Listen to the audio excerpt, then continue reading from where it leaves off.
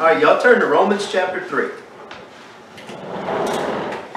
We're going to take an opportunity tonight to deal with the, not say a question, a debate type thing, I guess. Romans 3. Now, we're going to look at something. I'll put a timeline up here. We're just going to take our time and we're just going to let the Bible say just exactly what it says. And we don't want to use any rules of, you know, you can't do this and you can't do that. Now, here's the cross. Prior to the cross, what did God give Israel? The law, right? In Romans, when you start the book of Romans, I'm just going to start here. What Paul does over here, when Paul writes Romans, we'll just put him over here. Here he's writing to the Romans. He goes all the way back and starts dealing with mankind. In the first few verses, he says, hello, you know, here, I'm proud to hear about y'all, and you're this, and I'll be there, and his intentions and whatnot. But then he jumps in, and he starts declaring, he starts with the Gentiles, far back. The Gentiles who knew God, he says, but they glorified him not as God. Didn't Adam know God? Yep. Did his descendants know God? Mm-hmm. But over time, what did they do? They served other gods. So what did all mankind do back here? They all departed from God, didn't they? Okay. So Paul declares the entire bunch of them back there, Gentile pagans, all of them, guilty of sin, worthy of death. And all the Jews, I can hear them in Rome say, amen, kill them, they're worthy of death, right? Then he gets on the Gentiles that are more moral than them, those that had some conscience and whatnot. And he declares, when you have done one thing contrary to your conscience, you're guilty, right? So then he gets all the rest of the Gentiles. Now, when he got the first group, the group of Gentiles here said that, get them. The Jews said amen. When he gets the second group here, I bet the Jews all stood up and applauded and said, amen, all Gentiles are sinners. And then Paul says, oh, but you Jews that have the law, by breaking the law, you're guilty too, right? So what did Paul prove in the first 3 chapters of Romans? All under sin. All under sin. That's the proof. All under sin. Alright, so he's condemned the entire human race. Thank you. Alright, now, like a hinge in the book, Romans 3:21 comes along. And all of a sudden, we're at an all-time low. In verse 20, let's read verse 20. Therefore, by the deeds of the law, now that's just to say by a man's works. By the deeds of the law, there shall no flesh be justified in his sight, for by the law is the knowledge of sin. If the book ended right there, the suicide rate would be astronomical, wouldn't it? There's no hope for us. We're all guilty, going to hell, no hope. But the next verse says, but now. Now when Paul says, but now, Paul divides all history into 2 periods of time. Now we know we have friends that divide it into 3 and 7 and 21, but Paul divides all history into 2 periods of time. Y'all know this is common in the whole world. I don't care where you live in the world today. Get out your checkbook and write a check, and what are you going to have to write on it up there at the top? You got to write the date, don't you? What year are you going to put? 2018. What are they indicating when they write that? What's that based on? Today they call it the CE, common error, because they don't want to say the year of our Lord, do they? But how is everybody in the world has calendar, and what's it? Based on the cross. It's based on the birth of Christ. Yes, based on Jesus Christ, isn't it? So we've got BC and we've got common era, as they say, or AD, right? Hey, by the way, if you were a Russian, you know, we say Sunday, and we get that from the pagans. It's a worship of the sun. All our days are named after that sort of stuff. But if I were a Russian, let's say I'm an atheist Russian and I don't know anything about God. Every time I say Sunday in Russian, do you know what I have to say? Resurrection Day. That's what Sunday is for Russian. Resurrection Day. That's what their word is. Imagine that. An entire continent of Russians over there say resurrection. That's pretty strong testimony to the resurrection, isn't it? Okay. So like that, Paul divides all time. Now I'm going to come over here and I'm going to put but now. Now, but now is set in context to verse 20, the deeds of the law. So when Paul says, but now, when does Paul's period of time change? After the cross. After the cross. There is no extra period of time over here. Paul's not the first one to preach this thing. Paul's just writing here and he's saying, look, it used to be one way, but now. Now he says, but now, the righteousness of God. Now, what does righteousness actually mean? We talk about it all the time, and it's like sometimes I think in our mind, we make it some kind of an imaginary thing that kind of, righteousness is very simple. It means always having been right. Never once having been wrong, perfectly correct. The word itself comes from, it means there's no crook. It's perfectly straight. You know, we got a guy, if somebody is a con man, we call him a crook, don't we? Where did that ever come from? He's crooked. He's not straight. He won't deal straight with you. He's crooked, right? Well, righteousness is straight. So when it says, but now the righteousness of God, that means the very perfection of God. The righteousness of God. Now, who is the righteousness of God? Jesus Christ. Jesus Christ. If you want to know what righteousness looks like in the flesh, where do you look? Jesus Christ. So he says now, the righteousness of God without the law is manifested. Now, how was righteousness manifested before the cross? We talked about this a little bit the other day. Did the law show perfect righteousness? Hey, the law said love God with all your heart, soul, mind, and strength, didn't it? And your neighbor as yourself. If you could do that constantly, 100% of the time, guess what you would prove you were? Righteous. If, for instance, if Moses' son would have said, Dad, what does perfection look like in the flesh? What would Moses have shown him? The law. He'd have said, look, it's like this. Do this, this, this, this, this, right? But he said, now after the cross, and we come on this side, what's the opposite of law in the Bible? Grace. He says, but now, as opposed to back then, the righteousness of God is manifest without the law. Then look what he says next. Being witnessed by the law and prophets. This is what we want to talk about. All Paul is saying is this.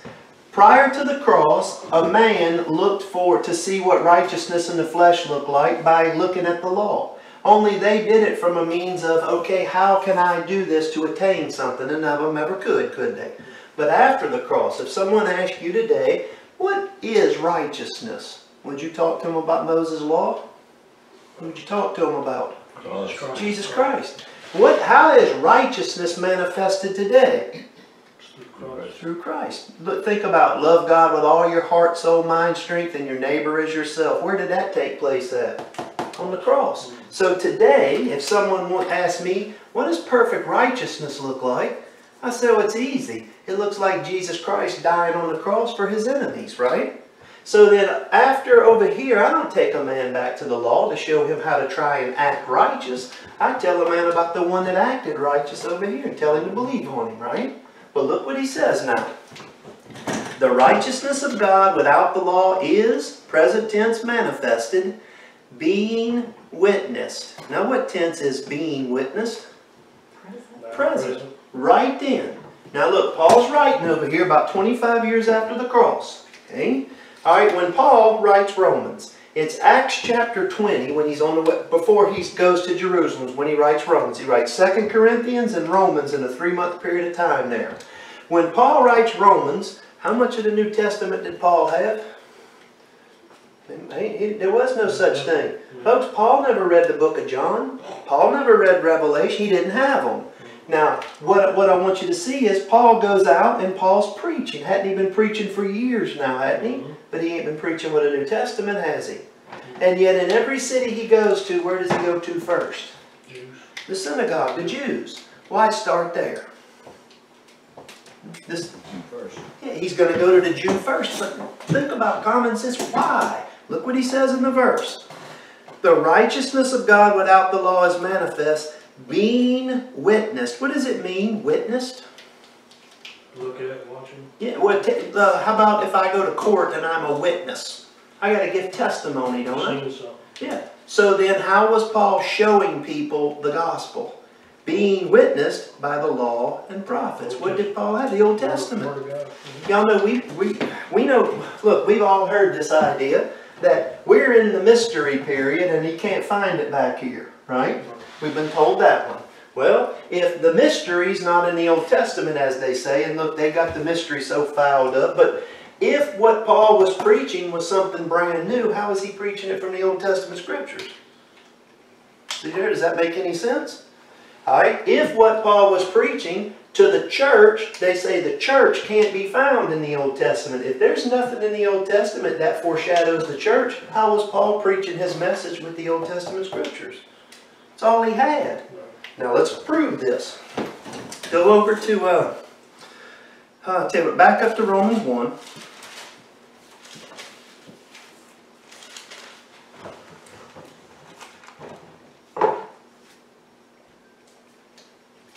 Alright, Romans 1:1. Paul, a servant of Jesus Christ, called to be an apostle, separated unto the gospel of God. Now look, I was taught that these are all different gospels, and I taught that, and luckily, thankfully, the Lord started to show me, hey, if we just back up and just use common sense, if A equals B and B equals C, doesn't A equal C? Is Christ God? Then is the gospel of Christ the gospel of God? Bible says Christ was God manifest in the flesh. Now it says, separated unto the gospel of God, which he had promised afore by his prophets in the Holy Scriptures concerning his Son Jesus Christ our Lord. So then was it in the Old Testament Scriptures? Now did the Jews see it? No. Look, Christ was in the Old Testament Scriptures. But when the Jew read the Old Testament Scriptures, could he see Christ? See, the Jew had, how would we go about doing this? I'm going to write performance. Because when the Jew looked at the law, what did he think it was all about? Him doing works. Him doing works to be righteous with God. They went about to establish their own righteousness through the Old Testament law, didn't they? And yet, while they were busy doing that performance, the whole time, what was hid in there? Jesus Christ. Jesus Christ. Did they see it? No. No, they couldn't see it. It was in veiled form. I'll just put Christ like this. And we talked the other day about the fact, Paul said after the cross, that since the Jew wouldn't believe Jesus was the Christ, when they read the Old Testament Scriptures, still what was on their heart? A veil. So when a Jew, after the Scriptures, an unbelieving Jew after the cross read the Scriptures, he's still reading what he's got to do to try and get right with God, right? But what about a believing Jew? Paul could take those Scriptures and show that Jew Christ on every page, couldn't he? A famous Old Testament, or a famous old preacher said about the Old Testament, prick any verse in the Old Testament and it bleeds. Now that's true, because think about what Christ said. He told the Jews, search the Scriptures, for in them you think that you have eternal life, and they are they which testify of me. Testifies like witness, right? Now Paul said, after the cross, he was preaching the righteousness of God, being witnessed right here by the law and prophets. Does that make sense so far? All right, flip back to Acts chapter 9.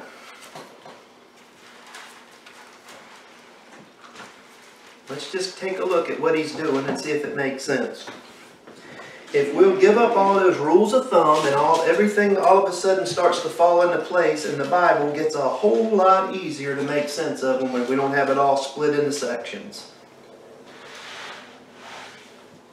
Boy, that cinnamon stick is good. You should put you one in there, Chris. It's good. All right. We know the story. Paul gets saved. He's on the road to Damascus. The Lord appears to him. He receives his sight after 3 days, and we're going to pick up in verse 20, Acts 9:20. Straightway he preached Christ in the synagogues, that he is the Son of God. So did Paul prove to these, or did he preach to these people that Christ is the Son of God? He did, right? But all that heard him were amazed and said, is not this he that destroyed them which called on this name in Jerusalem, and came hither for that intent, that he might bring them bound unto the chief priests? But Saul increased the more in strength. Do y'all think that's physical strength? In the Word. In the Word. Yeah. Folks, he's like eating spiritual bread, so he's spiritually growing, isn't he? And he confounded. What's confounded mean? Confused. Yeah, he got them. You ever, away. yeah, you ever got somebody, seen somebody got so tongue-tied they couldn't? You know? He confounded the Jews which dwelt at Damascus, proving, now how do you prove something? With witnesses, don't you? You go to court, you're going to prove something, you got to have some witnesses. He said, proving that this is very Christ. That's Old English for verifiable, of a certainty. In other words, how in the world did Paul prove to the Jews that Christ is the Son of God? Well, what did he have to prove with? All them witnesses from the Old Testament. He's got all the Old Testament witnesses, that's right. I mean, how could you prove anything to a Jew in a synagogue? He believes the Scriptures, doesn't he? You know, there's a... Alright, first off, if we go back then, how many people could read and write back then? And not many, right? You know, this still goes on today in the Middle East and mosques and stuff. You can hear people talking about this. Most of the people in the Middle East, the common people, they don't read and write. But if they go into their mosque, the mosque is open all day, and they got their Quran sitting up there, and people come into the mosque and sit down on their carpet, and they start waiting, doing their prayers on there, waiting. You know what they're waiting for? Somebody to come along that can read. So when someone comes in, this is how they do it today. Y'all research it and look. When someone comes along during the day that can read, he gets up there and he reads from the Scriptures, and they all listen. That's the way they get to hear their right. Well, this is what the Jews did. It's the same thing. So when Paul comes into the synagogue, he's got a bunch of them sitting there. Could Paul read and write? Folks, Paul's highly educated. Paul got up there and started reading. I mean, have you ever thought, do you think he went into the synagogue and it was a Sabbath day and the preacher in the synagogue said, well, I'm just going to let you have it today, son. You take it. Y'all know it didn't happen like that. Paul went in there and stood up to read. Look, I'll show you an example of this. Hold Acts. Go back to Luke 4. Luke 4:16.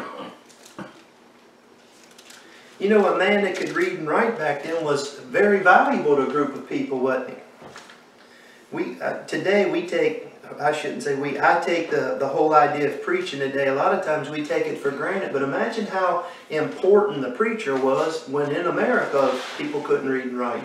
It's very important to have a guy that's, you know, going to teach you the Word of God sincerely. All right, in chapter 4, verse 16. And he, Jesus, came to Nazareth, where he had been brought up. And as his custom was, he went into the synagogue on the Sabbath day and stood up for to read. Now just think about it for a second. Why on earth would they let this man stand up there and read? Because this is how they did. When that service was over, folks, that Old Testament Scripture stayed there. And all the people would come in and sit down, and when somebody come along that could read, they got a taste of the Word of God. This is how they got it. Now, when Jesus stands up to read, y'all remember what they said later?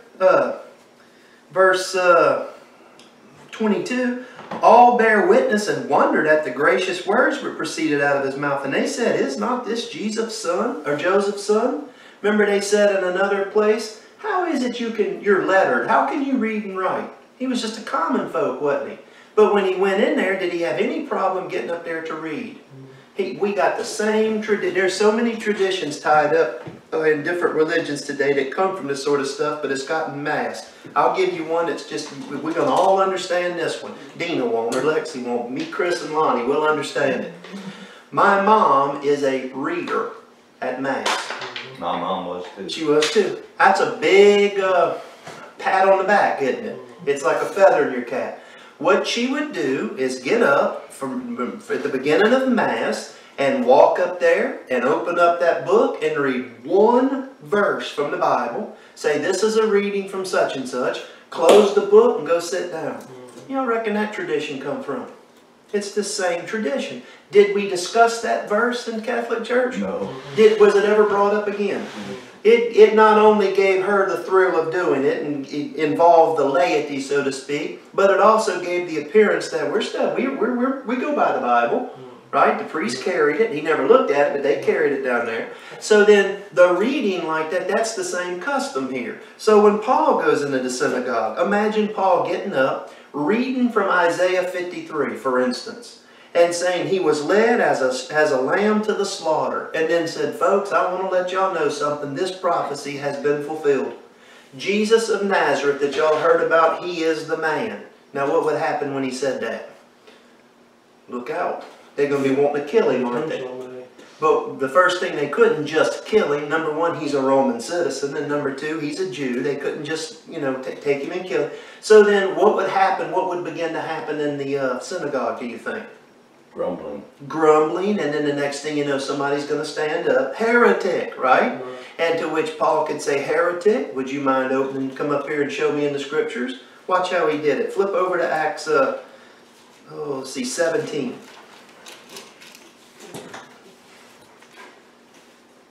Acts 17:1.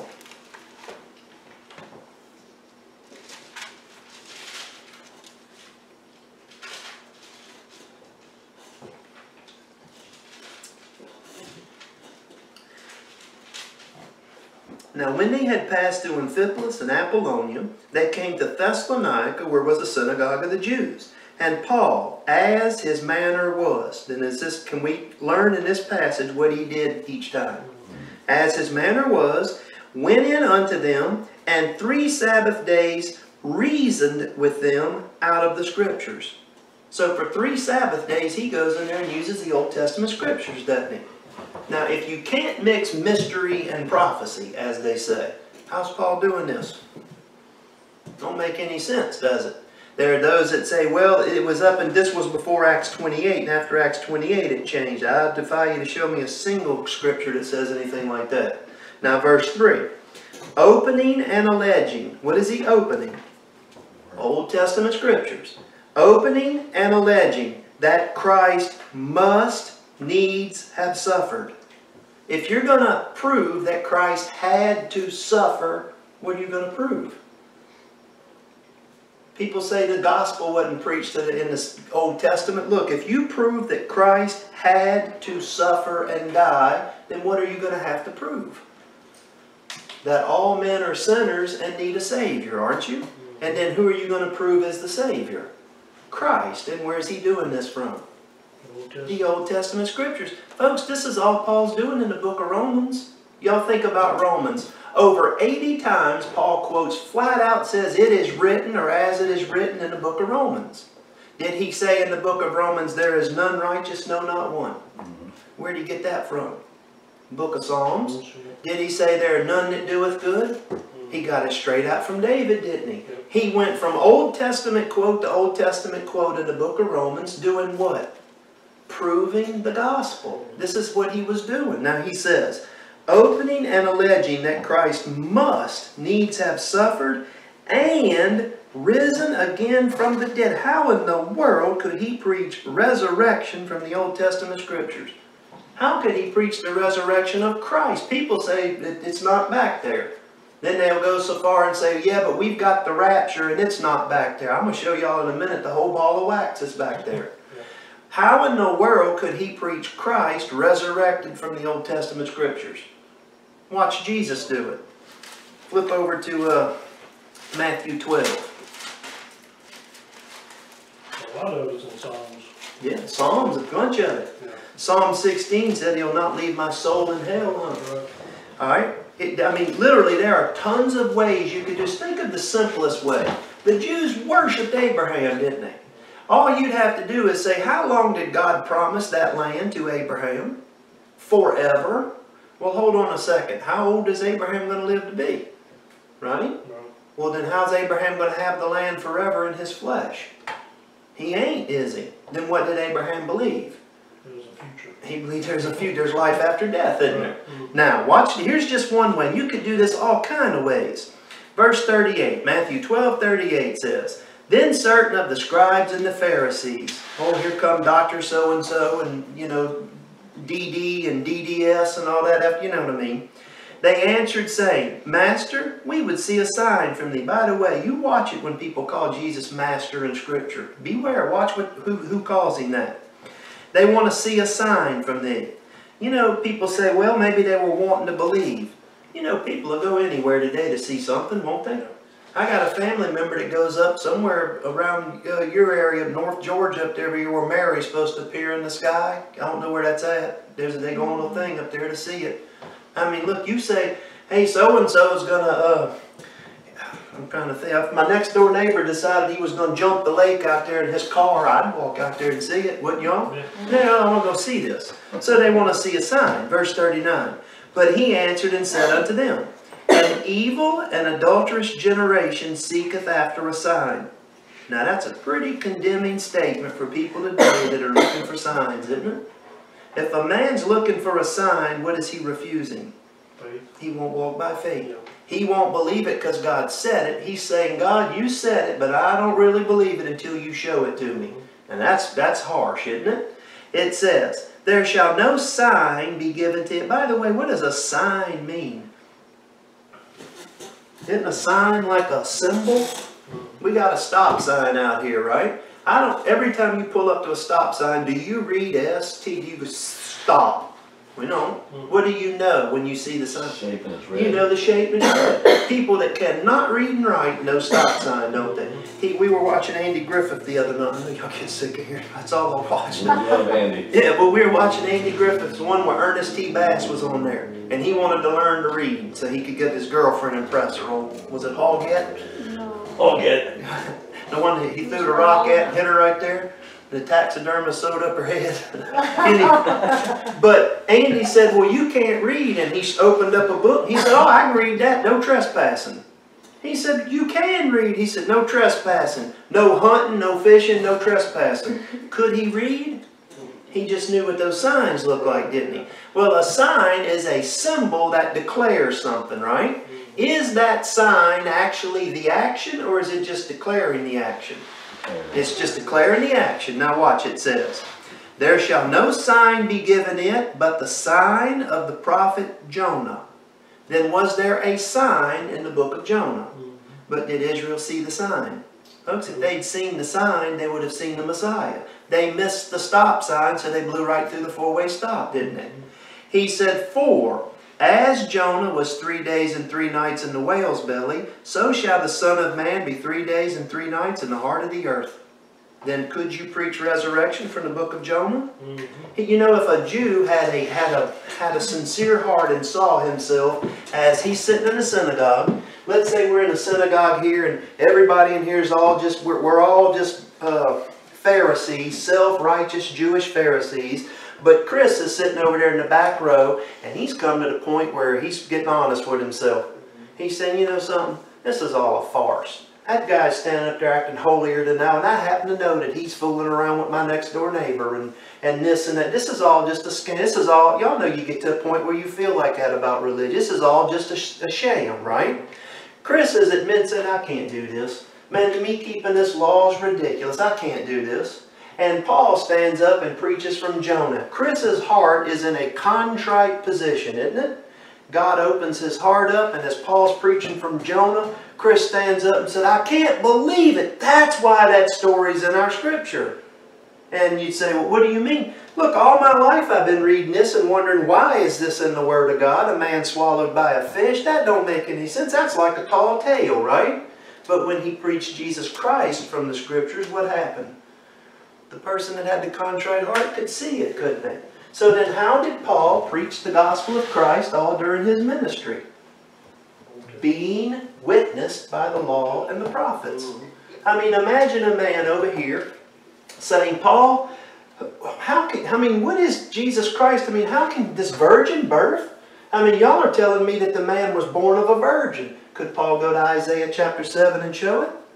It says right there, a virgin shall conceive, huh? He could then go all the way back to Genesis and say, look at this first promise, the seed of the woman. Now Israel thought they were the seed of the woman, didn't they? They're actually the woman, and Christ is the seed. So Paul could go all through the Old Testament scriptures preaching Christ, couldn't he? Now go to Acts chapter 26.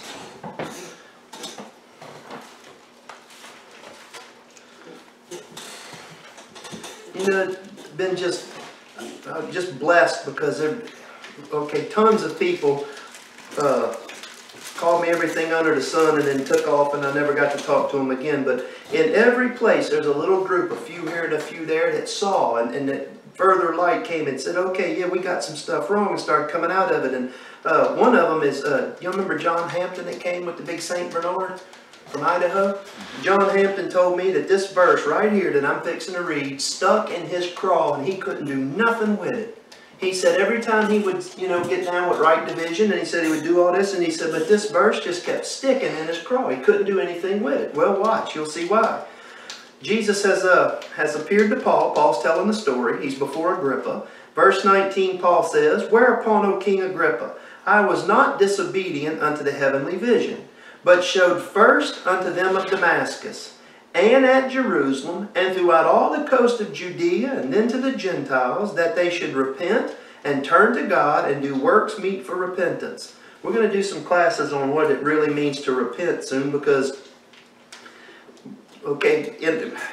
we've got this thing about now, if you'll repent of your sins, then you can be saved. And there ain't a lick of truth to that. That means you got to turn from some sin to be worthy to be saved.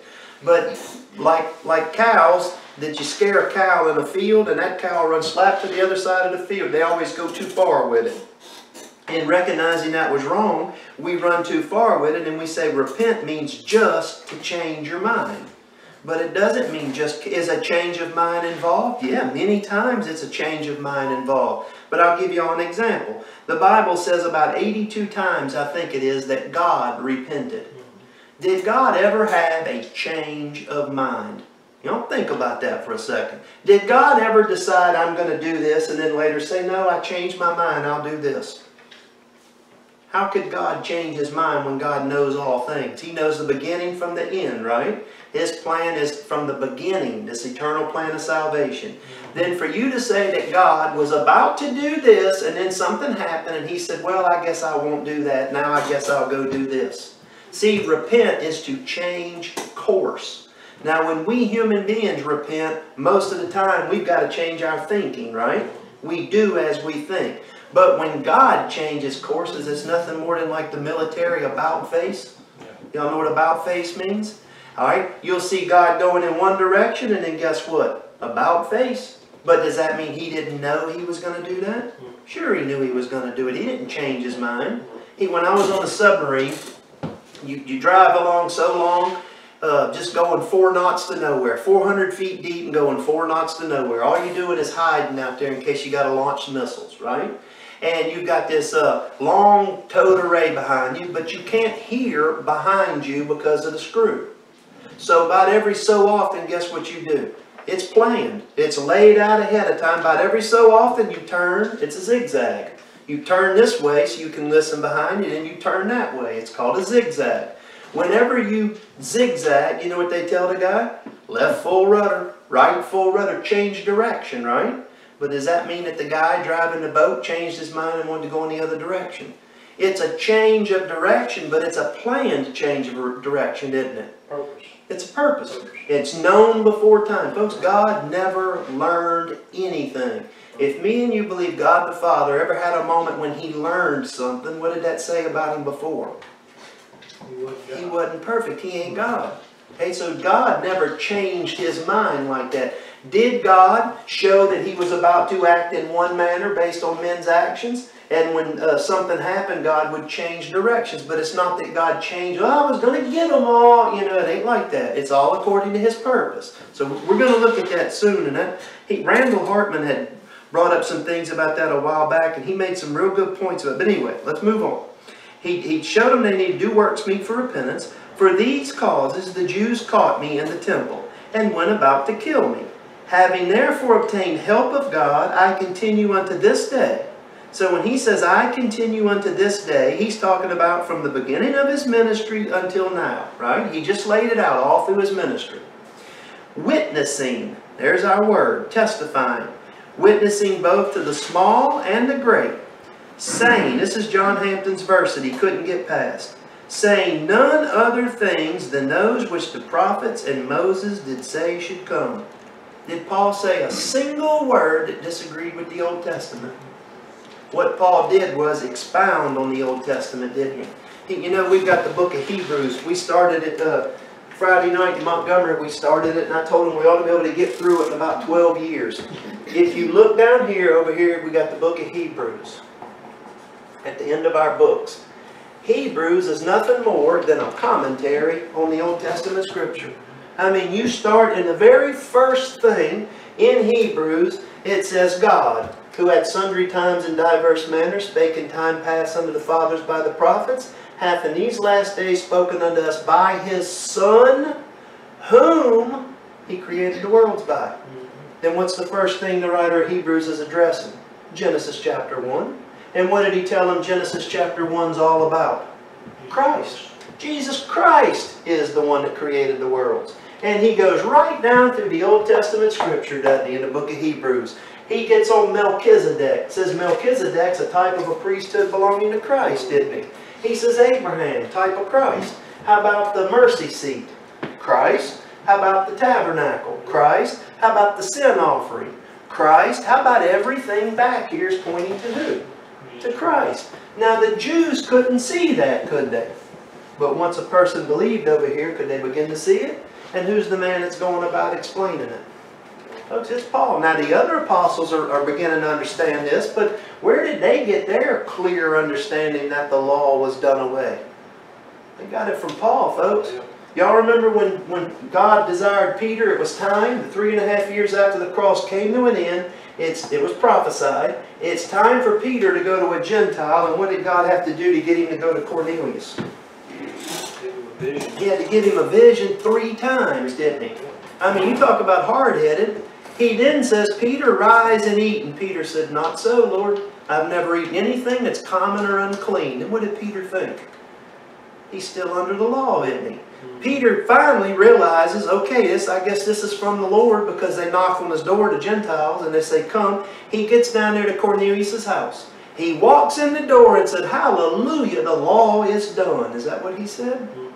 He said, it is an unlawful thing for a man that's a Jew to be in here. Peter still thought he was under the law, didn't he? He later understands when Paul goes and communicates the message about the law to him, he understands how Paul's out preaching what he's preaching, that the law is done. Then immediately next, he goes to Antioch, where Paul's people are, and he's eating with the Gentiles, isn't he? But when some Jews come from the church in Jerusalem, what did Peter do? He separated and started making the division again. Y'all remember what Paul said? He got on him, didn't he? He threw him under the bus in front of all his Jewish friends, and then Paul said, if I build again the thing which I destroyed, I make myself a transgressor. Was Paul finished with the law for righteousness? Yep. He said Christ is the end of the law for righteousness to everyone that believes, right? So when Paul said to Peter, if I, not we, if I build again the thing which I destroyed, like resurrect something, what was Paul talking about resurrecting? The law. He said, if I resurrect the law, I make myself a sinner, because who can keep the law? Keep one point, what do you have to keep? All of it. And what was Peter doing? He was raising a point of it, wasn't he? These men that get up in front of a congregation today and preach Old Testament tithing to them, you know what they're doing? Resurrecting the law. They're putting in people under a system of do it or else. Is there any reward for a person that gives anything, time, money, anything, in the name of God out of fear and legalism? Won't produce a thing at the judgment seat of Christ. Not one thing. I'll show you all an example of this. Alright? By the way, a tithe. Was a tithe 10% of anybody's gross income? Never was. A tithe was a 10% of the increase. And we ain't even talking money. Look, a tithe was, alright, they had, let me draw up here. They had 12 tribes. In all reality, they had 13 because of Joseph's kids. But they had 12 tribes, right? They're all supposed to be a holy priesthood. But what do they do right there when they're given the covenant? They make a golden calf. God said, stand back, Moses, right? Moses steps in as a type of Christ. God turns from his purpose. And then God says, Moses, tell him, see who's on your side. Remember the story? And Moses said, everybody that's with me and the Lord come over here. And one tribe went over there, didn't they? Who was it? The Levites. So the Levites break away in there with Moses, aren't they? And therefore, who became the priest? The Levites instead of the whole nation. So now you've got 11 common tribes and 1 tribe of ministers, I'm going to say, because that's a servant. Now all the Levites weren't priests, but all of them had a job to do. Carrying the tabernacle, erecting the tabernacle, they all had work to do, right? Since the Levites had that work to do, could they have a day job or a night job? Could the Levite own any property? So what's the Levite going to eat? God tells the other 11 tribes, they're working on your behalf for me, so you give them 1/10 of the increase of your crops and your animals. Does that make sense? The increase. If I'm a man from Issachar, and I've got 100 sheep at the beginning of the year, at the end of the year I got 110 sheep. What's my increase? 10. The preachers today say you owe me 1/10 of the 110, don't they? Actually, they would owe 1 sheep, wouldn't they? Now, when they bring that sheep to the Levite, the priest takes the sheep. Let's say Bentley brings me a sheep, Lonnie brings a sheep, I'm the Levite priest, everybody brings a sheep. Dina brings the most gorgeous little perfect lamb, right? Thing is just perfect. Chris brings one that's got a broke leg, okay? Bentley over there brings one that he shot at a deer and hit the sheep and brings it in there. It's half mangled, but it's still breathing. What was the Levite priest supposed to do immediately? Who's he owe a tithe to? To God. What's he supposed to give God? The lamb. The best. The best of what he has. Now, if the best he has a blemish, he can still offer. This is not the sin or the Passover.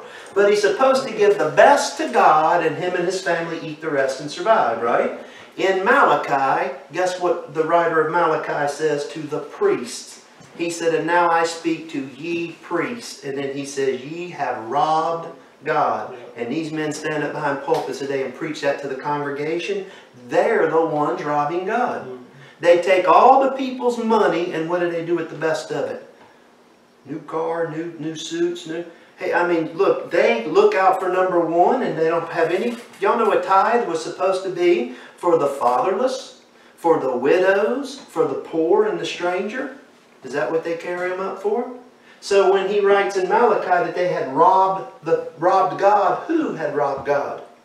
The priest. Because what did the priest offer to God? The one Bentley brought.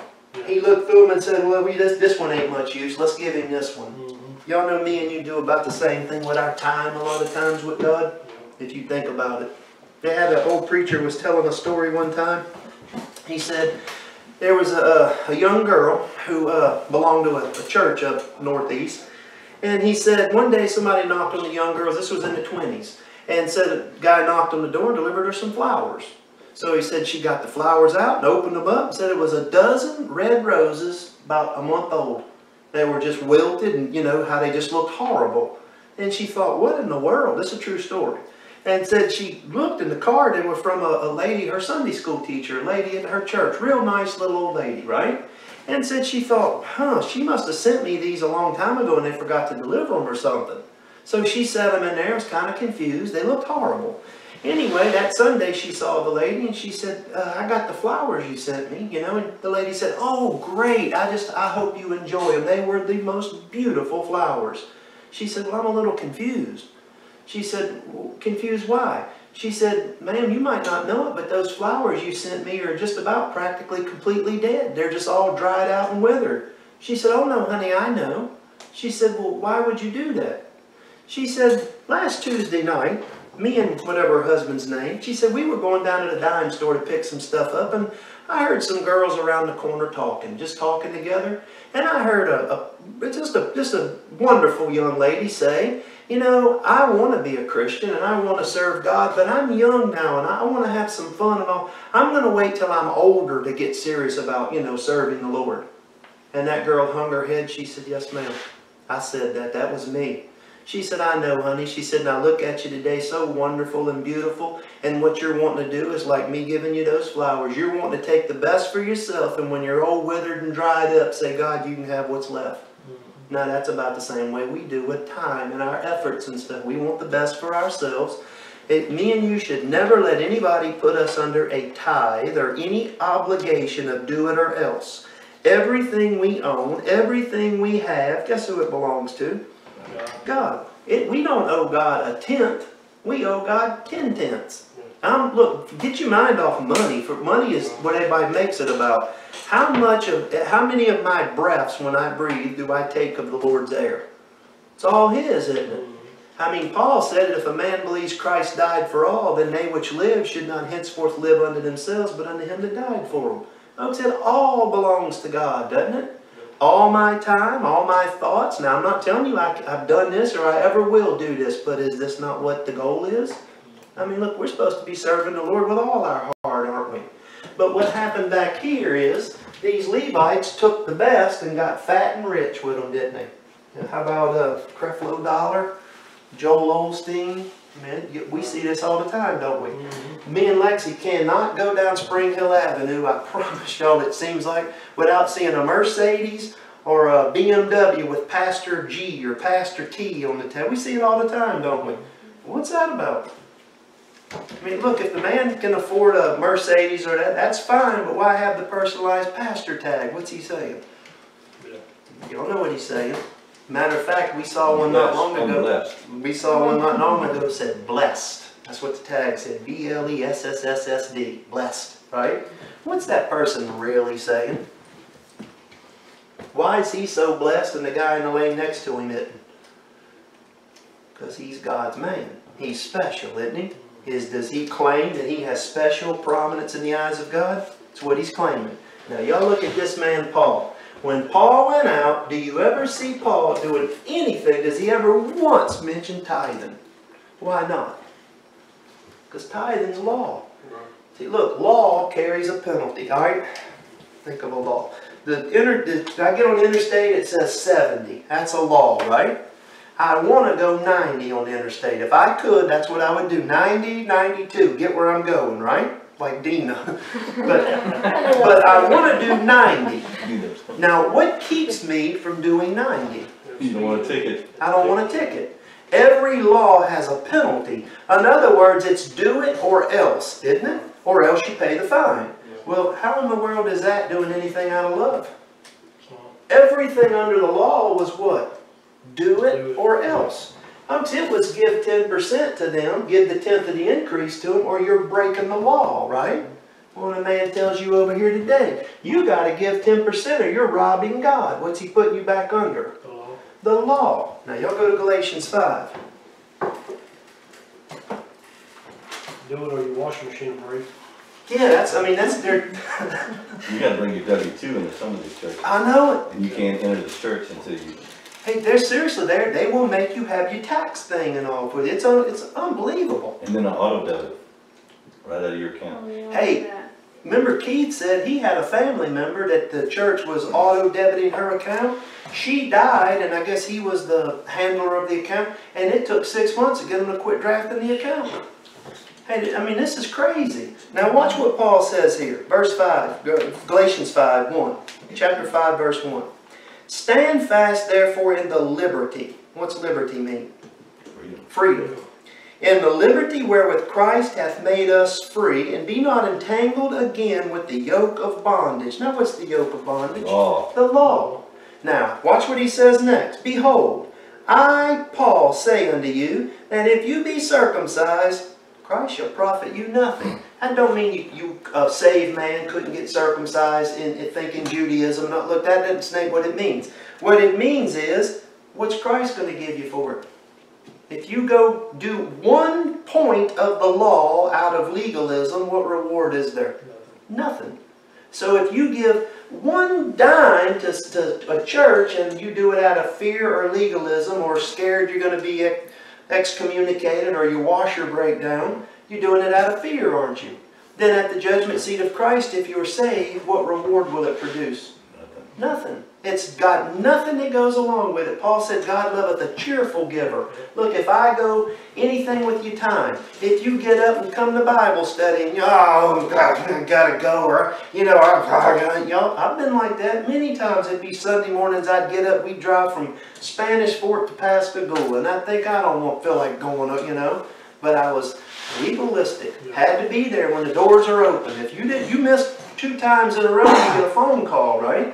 So then, but you see the idea there, that's legalism, isn't it? Now Paul says next, verse 3, I testify again to every man that is circumcised, that he is a debtor to do the whole law. Now he's using circumcision, you could plug any law in there, it doesn't matter. If you keep one law, you've resurrected the law, now what do you got to keep? All of it. What's Christ going to profit you for any of that? Isn't tithing a law? Yeah. Tithing comes right out of the book of Leviticus and Numbers. So if I resurrect tithing, standing behind the pulpit, am I putting the people under the law? Sure. Then what am I requiring that they have to do? Keep the whole law. And you know what they've put themselves under? A curse. Yep. Now those that are saved have just done like the Philippians or the Galatians, they've fallen from grace. They'd never be unsaved. But what about the unsaved people in the church that get that legalism? They'll never see Christ crucified on their behalf. They'll be blinded by their performance. He says again in verse 4, Christ is become of no effect unto you. Whosoever you are justified by the law, you're fallen from grace. I'll give y'all an example of this. Go over to Philemon. Right before Hebrews 1. We read something out of Philemon last night at Ralph's, and Ralph couldn't find it to save his life. And ain't that Ralph don't know his Bible. He flipped and said, oh, Hebrews, too far. He flipped back the other way, oh, Titus, too far. Hebrews, too far. Titus, and I kept watching him like that. He's got a fairly new Bible. We got a big print, and you know the pages stick together. And I was watching him. He was getting aggravated going back and forth. He said, I can't find it. You know, he knew it was there. This one little old set of pages. Alright, Philemon is a very simple story, but it's a wonderful story. Philemon is the man Paul's writing to. But Paul is in prison. And Paul is in prison in Rome, and he meets a man named Onesimus. Onesimus is an escaped slave, a Greek slave, right? Now remember, half the Roman Empire were slaves. They conquered a place, they made common people slaves. So Paul meets this slave named Onesimus. Onesimus tells him, well, I'm in here, I'm an escaped slave. I run away. Okay? He run away from the man that bought him. That's stealing from the man that bought him. So he ran away, he gets in prison, and Paul meets him. What do you suppose Paul wants to do when he meets him? Preach Jesus. Preach Jesus Christ to him. So Paul does that. Now look what it says in verse 10. I beseech thee, Philemon, for my son Onesimus, whom I have begotten in my bonds. Then Paul preached the gospel, and the man was begotten again, wasn't he? So now here's this slave, this escaped slave, and he's now a free person in Christ, isn't he? But he still, and legalistically, he still belongs to Philemon. Philemon's his owner. But guess who happens to know Philemon too? Paul. Guess who happened to preach the gospel to Philemon? Paul. So here's Paul, and he even says at one point, I'm doing this as Paul the aged. In other words, look, I'm a wise old bird now, and I know how to handle this. He sends Onesimus back to Philemon. Now imagine you're an escaped slave. You ran away. You cost this man money. And Paul tells you, go back home. Now you talk about acting in faith, though. Onesimus is acting in faith, didn't he? Paul writes this letter right here, folds it up, gives it to Onesimus, and says, go home. And Onesimus probably said, what? And Paul probably said, look, Onesimus, you trust the Lord. But watch why Paul sent him home. Verse 11. Verse 10, we'll read it together. I beseech thee for my son Onesimus, whom I have begotten in my bonds, which in time past was to thee unprofitable, but now profitable to thee and to me. By the way, Paul divides all time into but now and time past. He does it several times. Now what I want to show y'all is that this is more than just a dispensational word, as they say. Don't get stuck on that. Just look at the two periods of time. He said, Onesimus in time past was unprofitable to you, but now is profitable to me and you. Well, what changed? What was the but now moment for Onesimus? Saved. He got saved. Look at me and you. All of us had time past in our life, didn't we? How did you try to go to heaven most of your life? Works. Acts of works. We all tried to perform, didn't we? So we all had time past the moment we got saved, didn't we? And the moment you got saved was your but now moment, isn't it? And where did your but now moment take place at? At the cross, where I first saw the light, right? So every believer has time past legalism, but now the grace of Christ. Now all time's divided this way. Now he says verse 12. Whom, Onesimus, I have sent again. Thou therefore receive him, that is mine own bowels, my own offspring.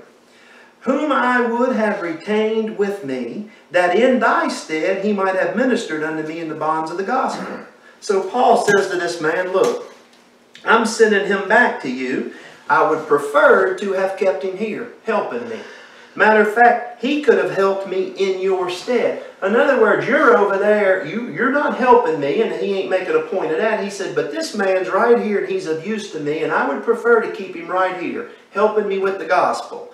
He says, verse 14, but without thy mind, in other words, without your decision, would I do nothing. Now, Paul could have just told Onesimus, you stay right here, it's right in the Lord. But he didn't do that. Watch what he says next. In order that thy benefit should not be as it were of necessity, but willingly. You see what Paul's doing? Paul said, look, I can use this man in my ministry. He's helpful to me. Now, he belongs to you. I'd like to keep him here. But if I just keep him here at the judgment seat of Christ, what will it do for Philemon? Nothing. Philemon just lost him, and hey, if Philemon could get him, he'd take him back, wouldn't he? But by sending this man back with this letter, what did Paul give Philemon the opportunity to do? He gave him the opportunity to say, Onesimus, head right on back and help Paul. Yeah. And when he gets back and helps Paul, everything he does in the Lord, guess whose account's right along with him? Philemon's. See, Paul was giving Philemon an opportunity to do this thing willingly. Remember what Paul said about preaching the gospel? He flipped back to 1 Corinthians. Y'all hold Philemon, we'll come right back. Flip back to 1 Corinthians 9. 1 Corinthians 9, 16.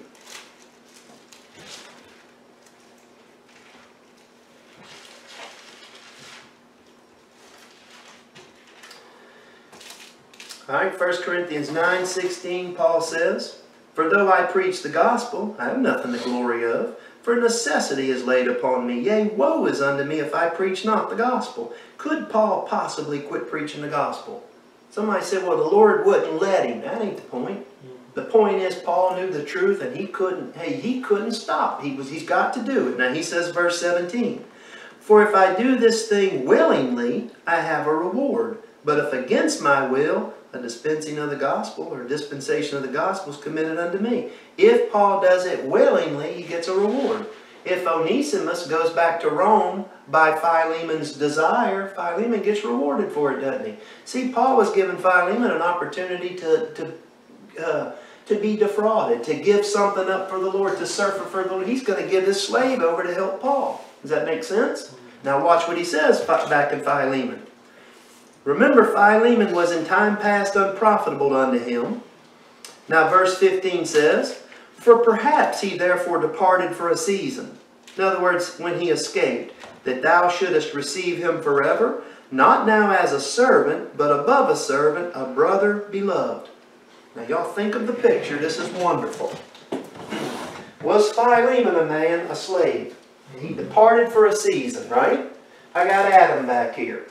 Folks, Adam was living in the garden in just total beauty, a form of righteousness, not the righteousness of Christ, but a form of righteousness and a form of innocence that was wonderful. How long was Adam going to live? Well, at least 1,000 years, based on other things in the Scripture. He might have lived forever, I don't know, but where would he have lived at? Right there in the garden.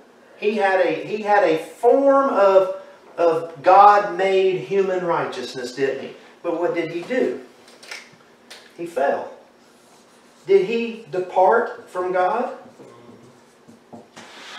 for a season in order that what? He might be received back as a son. Think about it. This is the story of man. Did God know Adam was going to sin? Yep. Did God allow it? Mm-hmm. God didn't want Adam to just have the garden and the earth. God wanted Adam to have God. I mean, think about me and you. We departed in sin, but when we get saved, what are we? We're made children of God.